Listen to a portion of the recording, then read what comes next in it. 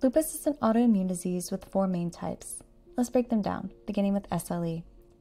Systemic lupus erythematosus, or SLE, is the most common type, making up about 70% of cases.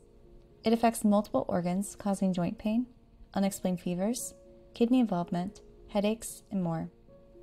Cutaneous lupus erythematosus, or CLE, affects the skin.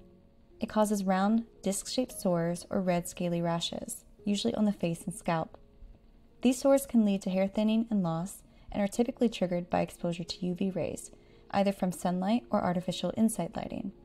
About 10% of lupus cases are CLE. Certain medications can trigger drug-induced lupus.